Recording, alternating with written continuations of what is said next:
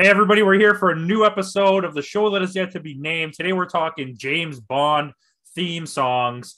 Well, are they theme songs? I don't know. We'll talk about that. But I'm here with Johnny Donuts 777. Hello, He's hello. he's not even going to plug himself anymore. His No, stuff will be in the bio. You check it out. y'all That's know the me first by time I now. ever got it right. What it's called. Just It you is know, actually. It is good for you. I'm practicing day by day. So we had stipulations for this list. We have other James Bond's lists coming, and there's also like heavy lockdown stipulations. So for this one, we're gonna have zero ties and only one honorable mention allowed. But I mean, I have a tie. And I It's couldn't your list. You it can do was whatever you want. unavoidable. It was Yeah. unavoidable. Okay, so I mean, since we're just gonna get into the list, I'll start. I'll go. My number 5 is a tie. Okay. And before I say the names of the things, I'll explain why I have this tie. Because I was pretty sure what my list was going to be, like locked and loaded, even the honorable mention, I was good. Then I just said, you know what? I'm just going to listen to every Bond song today. I And I did that too. did.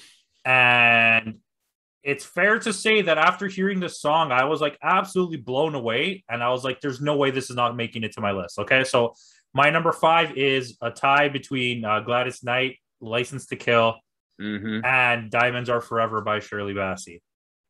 That's a classic. Diamonds Are Forever. Like it's been sampled how many times? I Like think it's just her saying Diamonds Are Forever, that's like so iconic that yeah. it's like It's used in commercials. Other musicians have sampled it. Yeah, I agree. That is a classic song. My number 5, it's more recent. It's Adele's Skyfall.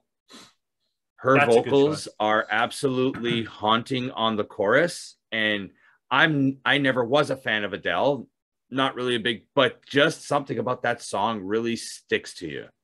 And like you're gonna hear this come up a lot as we go through this episode, but that is a very Bond song. Mm-hmm. Like there's a few songs that we'll talk about later that they don't feel like they're from a James Bond movie. Okay, so that was a good choice. My number 4 is another instant classic. It's Goldfinger by Shirley Bassey. It is. Shirley Bassey did those first few, and they were all Yeah, it's fantastic. just like it's another one that's just so iconic and it captures the tone of that movie and it set the tone for Bond songs from that point forward because the first two are not really No. like Have you ever heard Johnny Cash's version of Doctor? No, is it no Thunderball? no, I haven't, but I want to now. Johnny Cash has a I song wish I called discovered Thunder. that. Before I think, yeah, but yeah, it was his was the original one, but they went against it. But Oh, that so would have he been did good. the actual song for the movie. And they Because I rejected it. heard Tom Jones is the one that did it. Yeah, But I heard that they had like 7 people do that song, and then they picked which one they were going to keep without yeah, any of the other artists knowing that they did that. yeah. So So go everyone, listen to Johnny Cash's yeah. Thunderball. Wow. Just Okay, that's awesome. Thank you. my number 4 is classic movie, classic song. It's Nobody Does It Better by Carly Simon. I'm not going to lie to you. In the re-listening phase, that got pretty close. That part where she just sings "Nobody Does It Better," it's like Yeah, I was like, okay, this is kind of like iconic, and yeah, it works outside of Bond as well. yeah. But it's like a quintessential style Bond song, It's in especially that from Bond that era. style. If you know what the Bond style is, then you know Yeah. Okay, so for me, number 3, I have "View to a Kill," Duran Duran. had to be on there somewhere, right? Um, my number 3 is actually "The World Is Not Enough" by Shirley Manson. That's a Um, good choice. Okay, when the but does movie, it do they say that it's by Garbage or do they say that it's no, by it's her? Shirley Manson. Okay. I I wasn't think it's sure. credited as Shirley Manson, but it's if you were grow up in the same '90s, late '90s, early 2000s like I did, I had the biggest crush on Shirley Manson, and that when that song came out, it took a rock musician basically and turned her into like this classic singer that you weren't expecting, and her No, voice, her definitely vocal not. range there is amazing. It's something So that I don't even think we've ever heard vocal range like that from her yeah, before. I don't think we have. No, she And always used to sing in a lower tone, and when she hit those high notes in "The World Is Not Enough," it's like it's I'm strange getting too goosebumps. because Yeah, it kind of has a poppy feel to it. At the like through the verse, and then as it gets to the chorus, it turns into like this operatic style, like very like thematic, like James Bond. Back into that James Bond and style. You're like, whoa, you're like, it's like that happened to me again today listening to it. To be honest with you, I forgot she even did that song. Good choice. Okay, so I'm on number 2, and it's like the obvious number 2 here. The Living Daylights by Aha. Your favorite. Not your favorite, but your number 2. I mean, again, I went with another classic song, and it's "You Only Live Twice," Nancy Sinatra. That's a good song. Yeah, that string is iconic. I have to agree with that. I don't like there's like little parts of it where it has like a what they think is like an Asian sounding song, right, and not for like any like reason like that, but it just doesn't sound right to me. It's like comes out of nowhere. That's like my biggest gripe with that song, but it's a good song. That it's just for that string fill. It's I have to say yes. Oh, well, these are good lists. And it's different for a change. It's not. I think every single one was different. Yeah, we've all had different songs. Okay, so number 1. I mean, come on. Yeah, there's no way I'm not having Paul McCartney / Wings. I think that's our only one that's the same. I mean, Live and Let Die. You listen. You're not gonna not have Wings when you have Wings. You know what I mean? Exactly. You can Paul McCartney over everything. You could pick Paul McCartney. You're not going to pick Paul McCartney. Yeah, come on. It's so iconic in that it changes like tempo and musical style 3 different times for each individual section of the song. So it's like slow build up, opera, and then it becomes like this huge like action song. Like, oh my god! It's so powerful too. Like it really is. It hits you. Yeah, it's a fantastic, probably one of the greatest songs Wings has ever done, if not the greatest. I mean, Jet is pretty good, but Jet is pretty good. Yeah, silly little love songs. Yeah, but hey, we can talk about Paul McCartney all day. It works outside of James Bond. This is probably the most outside of James. Like you could listen to this song as a fan of the Beatles or Paul McCartney and not even know it was from a Bond film. But it works as a Bond theme too. It does because it has every little thing that a Bond song would have. Yeah, but it also works as like that pop rock song, and like to the point where even Guns N' Roses did a cover of it.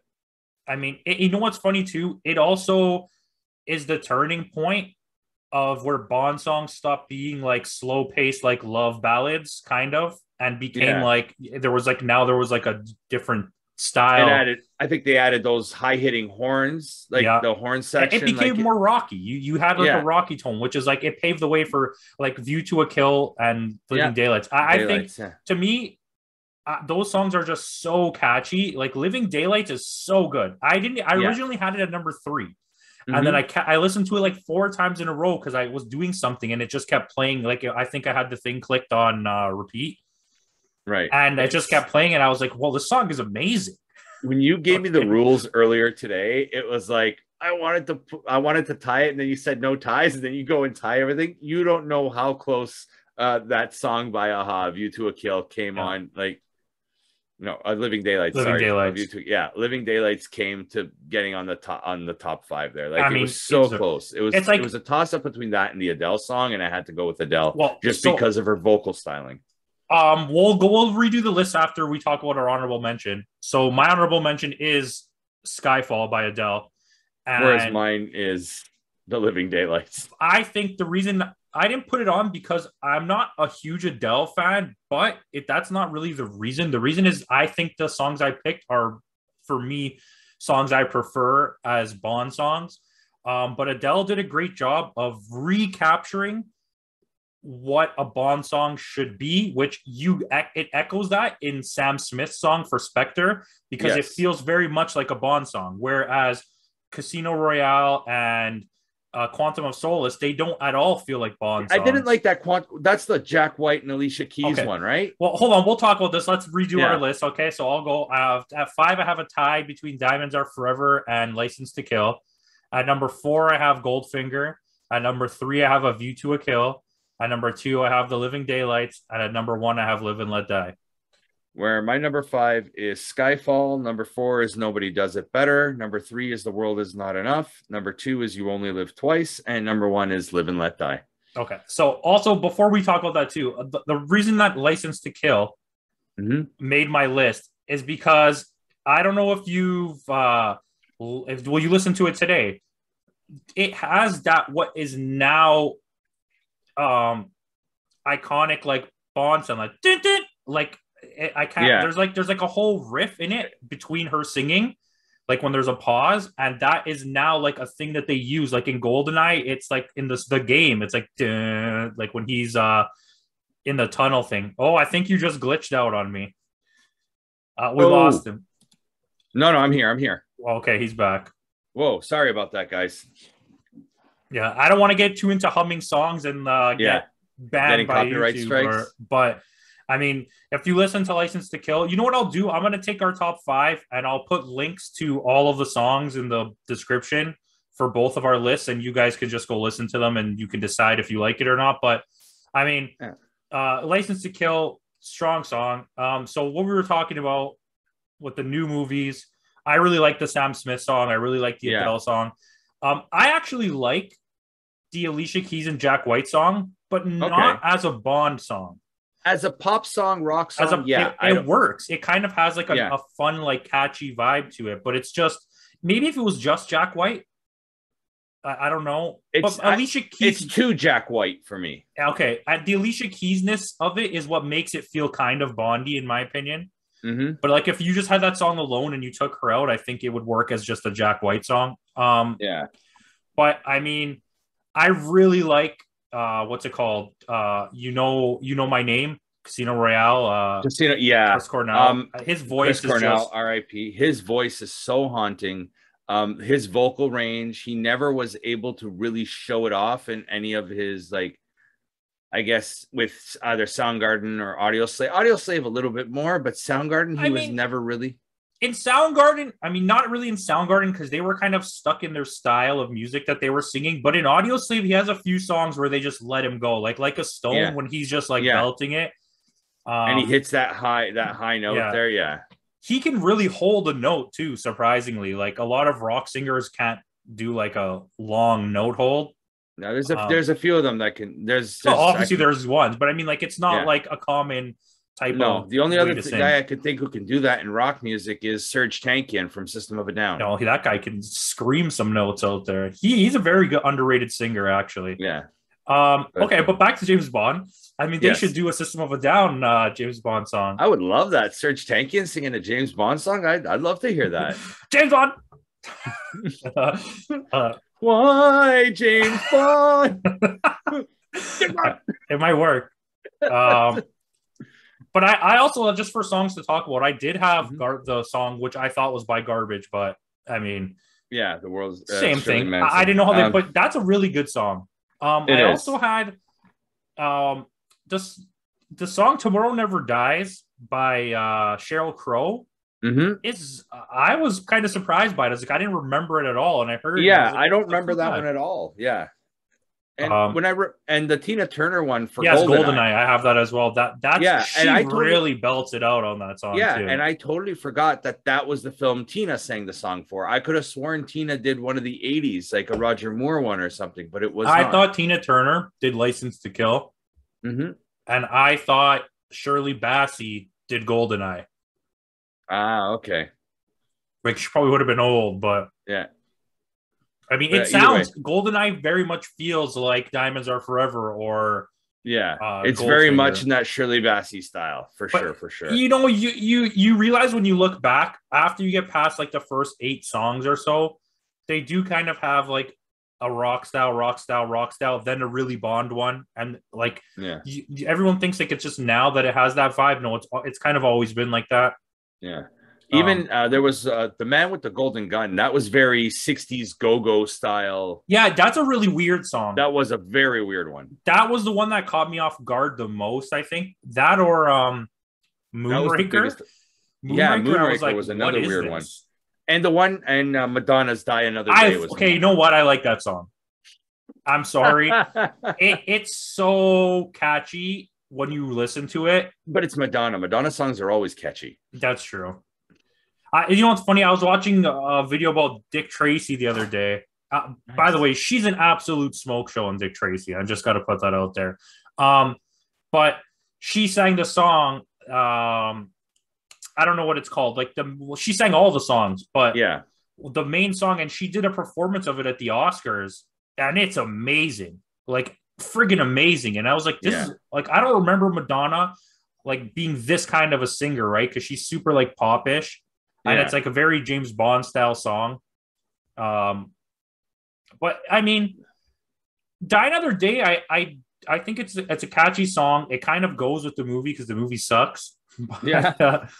But I mean, I'm very surprised they didn't really make an effort to go a different way with it. Like, they could have. This was intentional. Yeah, they wanted a Madonna song, basically. Yeah, they didn't, and I guarantee you, this wasn't like, Madonna, this is a song. Write us a song. They were like, no, this is the beat. Figure it out. And she was like, figure it out. Yeah. Oh, okay. Because like it doesn't feel like that era of Madonna or James Bond. Because Madonna was just when that one came out, wasn't she just coming off the Frozen album or something? Yeah, I think it was like that very electronic. Actually, no, yeah, it was, and Frozen, and that was a very like, it had like American Pie, that song or whatever it was called, but it was a departure from her. Ray of Light, that's what it was called. Yeah, Ray of Light, written by Lenny Kravitz. There you go. I mean, that's actually a pretty decent album. I'm not gonna lie. Like, I'm not a huge Madonna fan, but But like you said, though, it was a departure for her style of music. Yeah, at least. But then that's what her music became after that. It became very dance like influenced. Then she had music after that, wasn't it? Yeah, I think so. So. But yeah, Madonna. Anyways, I wonder what she's up to now. Yeah, Madonna was great in the 90s. Like, she was all doing whatever the hell she wanted. Like, people look at celebrities nowadays as like, oh, this person's crazy. It's like, no, you clearly never saw Michael Jackson or Madonna in the 90s. In the 90s, yeah. The guy had a monkey and a bunch of kids. And he held his baby over a railing. Yeah, like,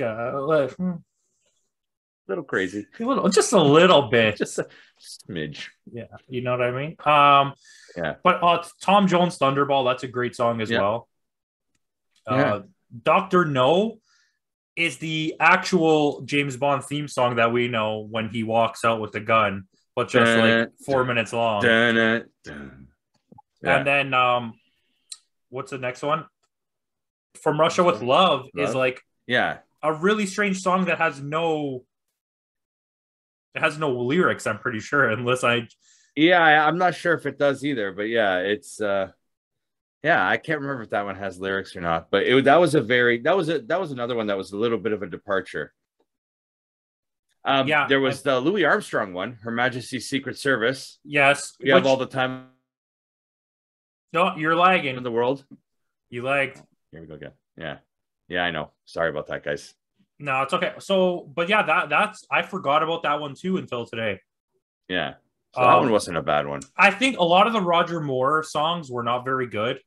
Octopussy is a terrible song. Whoever made that, I'm sorry. Terrible song, terrible movie.